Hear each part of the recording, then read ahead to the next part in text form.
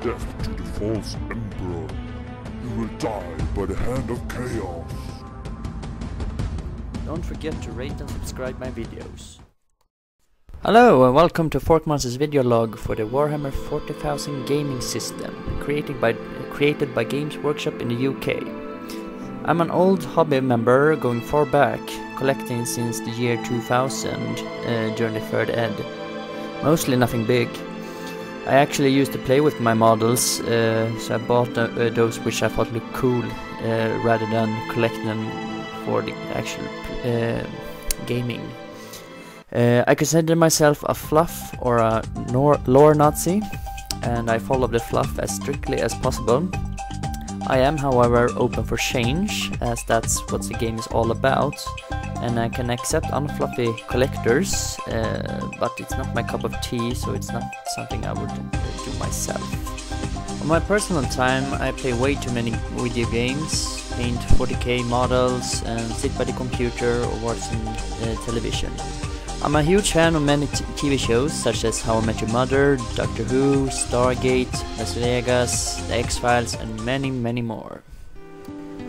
My first two serious armies which I collected was Tau, which I also sold last year due to economic crisis on my personal behalf, and I was out of room to keep anyone around me. My room was too small. And Imperial Guard, which was mostly Steel Legion and Cadians, but I only have a few of those left from that era actually. I also bought some Lord of the Rings, which now in Aftermath I'm still wondering what the hell I was thinking, as it was a very bad move for me to buy those models. They're very nicely done, but it was not something I wanted to collect or game with, so that's what I regret most. I do not own any of them anymore, however. I also had an Tyranids army, which I began to collect back in 2004. That was after the Lord of the Rings hype had ended. The Tyranids has been sold since then, together with my Tau, my Lord of the Rings elements, and my Warhammer Fantasy models as well. I forgot to mention, back in the beginning of my hobby, I also collected High Elves, not a big force, but big enough for me to play around with. Those were the first models to go actually, which I've sold all over the years to come since then.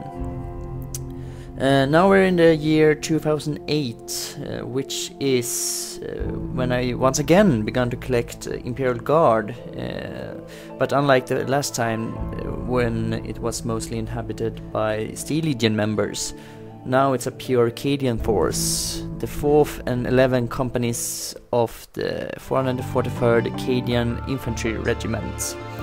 I will go into a deeper detail in a later video. This is just a quick overview.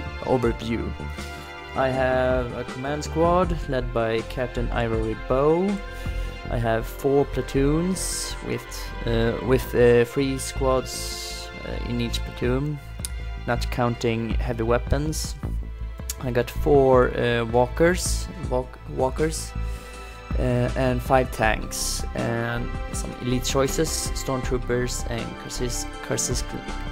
Kaserkin, something, whatever. So, here in the timeline and the history of Forkmonster's hobby, we have reached the year 2010, when the seductive ruinous powers corrupted me and I fell from the Emperor's grace. It began in 2009 actually, when I began to read the Horus Heresy books, the first books published from Black Library ever to be read by me. Sure, I had to reread some of those stories, as I had problem grasping what was actually going on and seeing what was actually happening. But I would say my learning and reading has improved ever since, so now I have much more easier to read the stories and grasping the bigger picture, what's actually going going on around. There are some offers I have still some problem with, but I will return to that in a future video, try and explain that. The Horus Heresy book which captured me the most was the story about Fulgrim, which is the story about the Primarch of the Emperor Children's Legion, who went from being perfectionists to becoming slaves to Slaanesh grasp, kind of. And it's still my favorite still today. And that's where it began in the autumn of 2010, I believe, when I bought my first Noise Marines. I had owned some Chaos Marines elements before, like Death Guard and a couple of Khorne Berserkers, but nothing major. This, I would, however, say was the beginning of my collection of Chaos Space Marines. And that's when I started with my Emperor's Children, which I believe has reached over 3,000 points by now, and I would say is finished. My army is complete. I will return in a future video to show them more properly, but this is how it. This is just a quick overview of my history, to say so. The posters which you will see in the video right now are property of Black Library and Games Workshop, as said in the descriptions. I'm only using them for imagery purposes only, and to promote their very fantastic stories. So now we continue with the year 2011, which was a very rough year for me on a personal level. I won't go into details, as that's just my own business, but it resulted with me having to leave the suburbs and moving into the big city. I loved moving, but not the reasons why I had to move. And this is also why I had to sell my Tau, my Tyranids, my Lord of the Rings, and my Warhammer Fantasy models, because there wasn't enough space. In the old house I had my own room, and I had an entire basement where I could contain my models. But when I moved, I lost the basement, so now I only had a room, which means I had to sell to make room for new models. And this is when I got into the second-hand business of Warhammer, and I found some very good prices for some Iron Warriors, which led to me starting to collect them.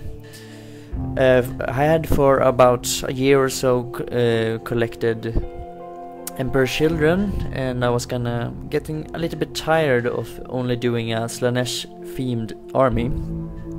I wanted some variety, so I went for this mostly Khorne based but Chaos Undivided influenced army instead.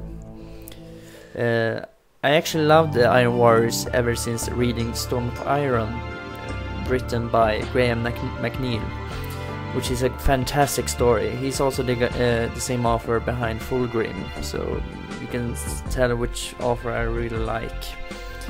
And also one reason behind why I had to, or why I wanted to start the Iron Warriors, is because I had, as I said earlier, Death Guard and some World Eaters Berserkers, and I couldn't use them in my Emperor's Children's army because that would be very unfluffy of me. And as I also said already, I'm a very, very strict fluff person, or lore. Fluff sounds not so good. It's a very ridiculous word, actually. So as of July 2012, I consider my Emperor's Children, Iron Warriors and Imperial Guard to be finished. All of those armies are done, nothing more to add or complete or something like that. Luckily, I had already begun on a new project, and that happened to be Night Lord's 10th and 11th companies. Back in 2010, I read Soul Hunter, the first Night Lord's, the first book in the Night Lord trilogy, and the second book overall by the author Aramden Skibauden, I think, second or third. Prior to reading this, I had a simple attitude: man, I freaking hate those Batmarines.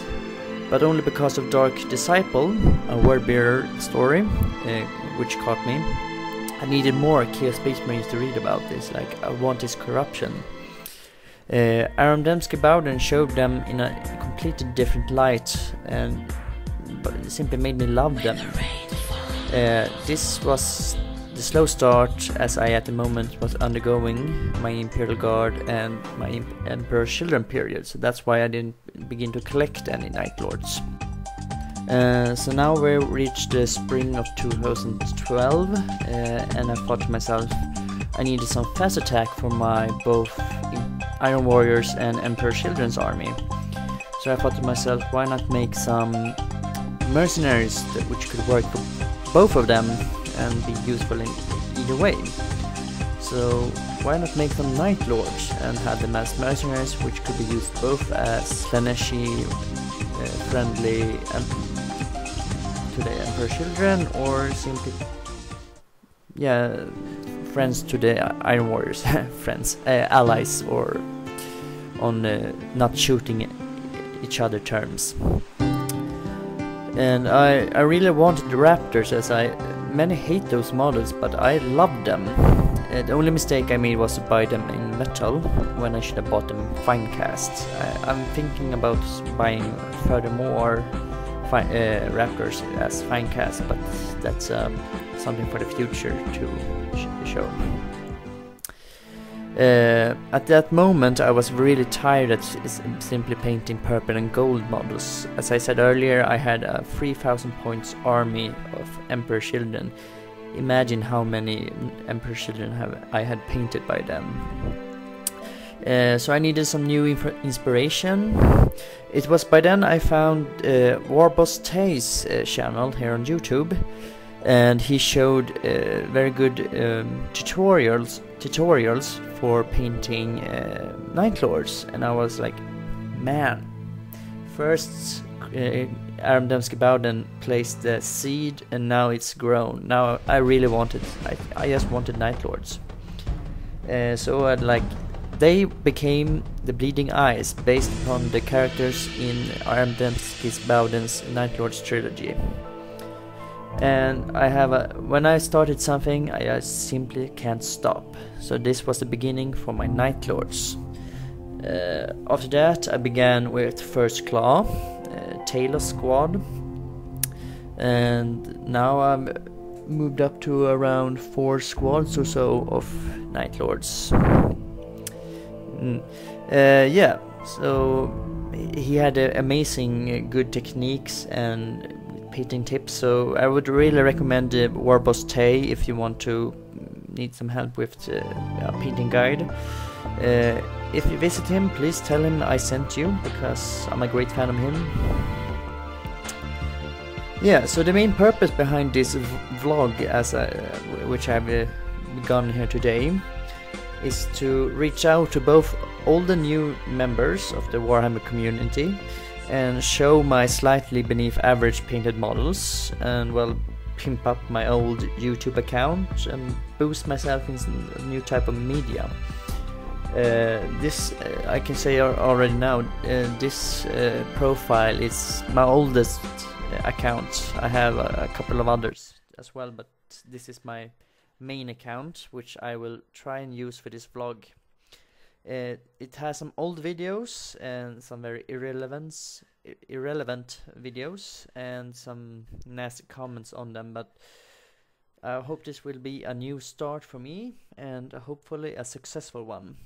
For this first video, I simply just wanted to use my voice and not videotape anything, so that's why I've used voice recording rather than videotaping something and editing together. Hopefully it will become a good product or finished project. So I hope you liked this information and what I had to tell you, and I hope you found it very useful. Please rate, like my videos, and if you don't like them, please don't dislike them, and rate them. Give me comments of tips or helpful advice or whatever which you think I should be using on my models or my videos. I can tell you right now at this moment, I like critique, but I'm very bad at taking upon me, yes, I would do this change. I'm a very slow learner to say so, so be patient. I will try and respond to comments unless they are unnecessary ones, but we will hope we won't have any of those. And I hope to see you in the future. Check my description box. Check my description box for further information.